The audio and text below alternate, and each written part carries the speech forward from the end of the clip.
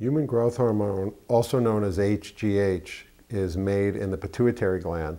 It's one of the hormones that tends to decline as we age, and it's considered what I would call the premier hormone in our body. It has a huge impact on everything metabolic. It affects brain function, bone metabolism. It makes the heart healthier. It makes our lung capacity greater. It makes kidney filtration rates greater. And it has a tremendous impact on our body composition, dramatically lowering body fat and increasing lean body mass. Generally, when we're younger, we have very high growth hormone levels. Growing children obviously have the highest growth hormone levels of any individual. But as we tend to age and we reach our maximal height, the growth hormone tends to go into decline. And the decline in the growth hormone level is actually linked to many declines in our health.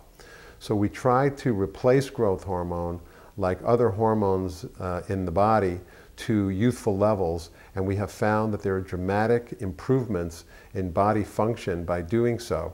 It decreases the risk of Alzheimer's disease, it decreases osteoporosis, it increases muscle mass, it decreases development of diabetes and insulin resistance, and it increases people's ability to stay more youthful, more alert, and act and feel like a younger person.